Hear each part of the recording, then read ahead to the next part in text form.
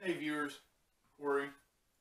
I've decided to make a video today on my homemade MREs. What got me wanting to make this video is I've been watching a bunch on YouTube. I want to put something in my go bag or my get home bag that I don't have to worry about. I can just throw it in there.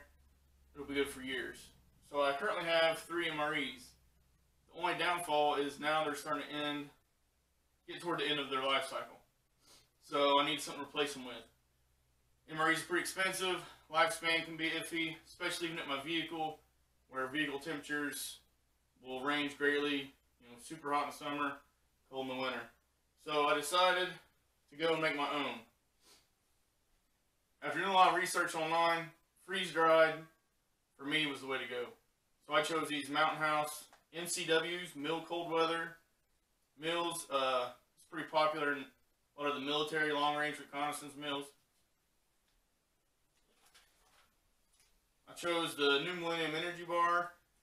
It's vacuum sealed, expiration date 2023. I don't have to worry about that. I also chose these freeze-dried fruits. Alright, we got apple, pineapple, and mango. Freeze-dried, expiration date on these is 2021. Alright, so to package it all, what I did, I bought a vacuum sealer from Avid Armor, and this is the first time I'm using it. So far it's been working great. What is in this one is 4 of these MCWs, 4 of the bars, 2 spoons, 1 chocolate bar, and 3 packs of salt. Alright. I made a separate one with just 2 of the MCWs and 1 of the energy bars. And this is more for like a contingency meal.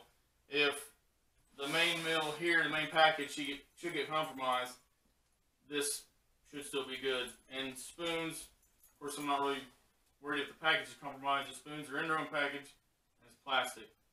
I also packaged the chocolate bar in an additional package, so if it should melt and leak, I don't want the contents of the chocolate bar getting on the rest of the meals.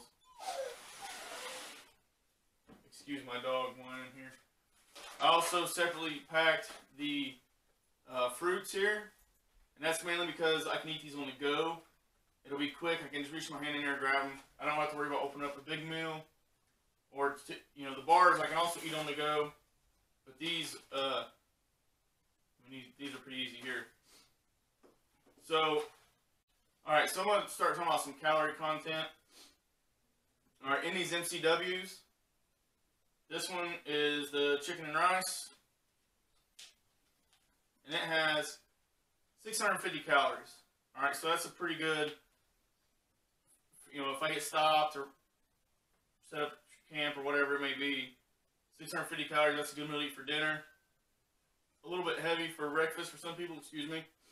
But dinner, especially right before you go to bed, you want to have a good meal in your stomach. You're going to sleep a lot better anyway. Alright, these New Millennium Energy Bars, this is the first time I've had these. Most anyone that's been in the outside has probably had a Mountain House meal over the years, so they're all the same. These New Millennium Energy Bars are 400 calories per bar, and I did try one out. I tried the cherry. I was really happy with it. As soon as I opened it, I could automatically smell the cherry. They're non-thirst provoking. They're a little bit granular in texture, but another thing that you could eat on the go. You don't have to be set up for camp or whatever the situation may be. Of the freeze-dried fruit, the apple's 35, and pineapple and the mango are each 40 calories. And I have tried the apple. It's just exactly what you'd expect from a freeze-dried apple. I just popped them in my mouth, let my saliva rehydrate it. You definitely got the apple flavor. Tasted great. And I haven't ate the mango or pineapple, but I'm sure them are just, just the same.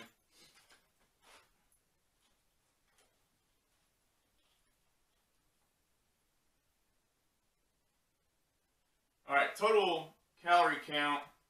The MCWs are not all the same. This one's 650. Some of them I did see were 550. But just if we just make them all 550, I mean, there's 3,300 calories just in MCWs, and I mean that's pretty good calories. Each of these bars has 400 calories. I got 5 bars in there, so another additional 2,000 calories. And then a chocolate bar. I apologize, I'm not sure what the calorie content is on that. The chocolate bar, why I wanted that in there was more of a just a morale booster, really. I mean, freeze-dried meals, anything freeze-dried, these energy bars, if you're eating them, especially for 2 or 3 days straight, it's going to get kind of mundane. So I got the chocolate bar to add in there, and plus it's going to be a good little energy boost right out of the gate. Now I have 6 of these freeze-dried fruits in here, and of course 35 to 40 calories a pop. So I think I could stretch this out easily. You know, if I ate 1 of the MCWs a day, there's 6 in there. Plus I got my 5 energy bars. I could probably make it 6 days. I mean, that's stretching it. I would like to have it about 4. But again, this is just for me to throw in my bag, in my vehicle. I'm going to do another video on my bag, and I'll let you see the contents of that. Now my bag is, I say it's my get-home bag. It's a heavy get-home bag, but a light bag. I don't feel comfortable with leaving some things out, and since it stays in my vehicle and it stays in the back, I'm not worried about it. I don't have to constantly get in and out, and I do use it about every 2 weeks when I walk my dog. I'll throw my bag on. And some of the questions I had come up when I was telling people about my meals was water. Like, well, all this takes water, or you know, like this is your saliva. Here where I live and where I go more often, it is not very far from water source. We have a lot of rivers, a lot of lakes. I do carry a water purifier in my vehicle. It's a pump style, and I have a metal canteen I can use if need be to boil water, and I have water purification tablets. So there's quite a bit of redundancy in my bag, and I'm not worried about water. I also have a 3-liter hydration bladder, and I use it when I go walking, so I fill it up every couple months. I'm not too worried about water. I also have an empty canteen I keep in there. Again, as a redundancy, I can go get some water from a lake, river, creek, whatever it may be. I can boil it in my canteen cup, and there's plenty of water in the canteen cup to rehydrate this meal. So I'm not worried about the water issue. I'll take some still pictures of all this and put this on the video too, so you can see calorie contents and stuff. And if you see it and you're asking, there's rubber bands here. That has really no purpose other than to hold this flap down. So whenever I packaged it, I would pull the flap over, I would put a rubber band around it, then I could stick it in the AvidArmor bags a lot easier, because I was having a hard time with these wanting to pop out, and I wasn't getting a good seal on my bag. Alright, so I just put the rubber band around each one so I could put them in.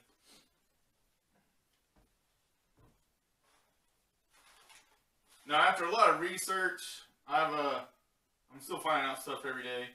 But if any of you guys have any better ideas, definitely let me know in the comments section. I greatly appreciate it. Try to keep all your comments clean. Again, this is for me to strictly throw in my bag and forget about it. So a lot of you guys have really good ideas about the heater meals and, you know, the rice that's already comes in a package ready to go. I've experienced some of this firsthand with the rice. I believe Uncle Ben's brand. It was in my vehicle for about half the winter. Freezing, thaw on, freezing, thaw on. When I went to warm it up, it did taste funny. I think some of the ingredients had separated inside of it. So that's why I'm trying to stick with more of a freeze-dried than your over-the-counter at the grocery store stuff you would buy that you just either can eat straight out of the package or just warm up in maybe some boiling water. So again, that's why I try to stick with freeze-dried food, I don't want to have to worry about it. I mean, I do check my bag. I don't just throw it in there and don't look at it for years, but again, this is something where I can open up, I can visually inspect, and the only thing I'm really worried about is the seal still good on the bags? Since the seal is still good in the bags, that means there's no air getting in, which means, again, everything I keep in its original package as well. So I'm not worried about too much about stuff getting compromised, but as long as the seal is still good on this, Avid Armor bag, and I should be good to go. I should be able to open it up. I mean, these Mountain House meals, I've seen people eat them that are like 25, 30, even longer than that, and they do just fine. As long as the package is not compromised, no air's gotten in, we're good to go. So it would have to get through my bag, Avid Armor bag, and then the actual Mountain House bag, which is pretty thick. It is more like a Mylar lined bag. So, again, that's my reasoning behind all this. I just thought I'd show you guys. You can tell me what you think. Agree, disagree. I got big shoulders, I can take it. Again, keep your comments clean. On weight-wise, I'm not too worried about the weight. My pack's still easily manageable. I have no problem when I walk the dog. We'll do 4 to 6 miles. I understand in some survival situations there's going to be quite a few more miles than that, especially depending on where I'm at. I got one sister that lives out of state. That's going to be a long walk home. My scales, I don't have the proper scales. I just have the scales that I weigh myself on. It was having a hard time. I tried holding them, and it was still having a hard time pick up the exact weight. It did a lot of fluctuation. So I don't want to give you an exact weight number. But if I just hold these 3 MREs in my one hand and the primary, the supplementary, and the fruits, they weigh about the same. I believe the ones that I made might be just a little bit lighter. But again, that's also the MREs they already have all their own liquid in it. So I think I have more food than these 3 MREs, because when I say the MRE, very few people eat all the contents. There's going to be some stuff you don't like. And at least in here, this is everything I know I will eat, and I do like it. So I think the weight is negligible. And again, the water, I know that's always an issue when you're talking about freeze-dried. That's something I'm not worried about here. Maybe if I was out west, it would be a different story, but I'm in the Midwest. We get quite a bit of rain. We do get some droughts in the summer, but there's a lake within walking distance, or a river, several rivers, creeks, something I can get water from. So, again, I'm not too much worried about the water aspect. It's mainly just calorie content and ease of packing. Alright, thanks for watching.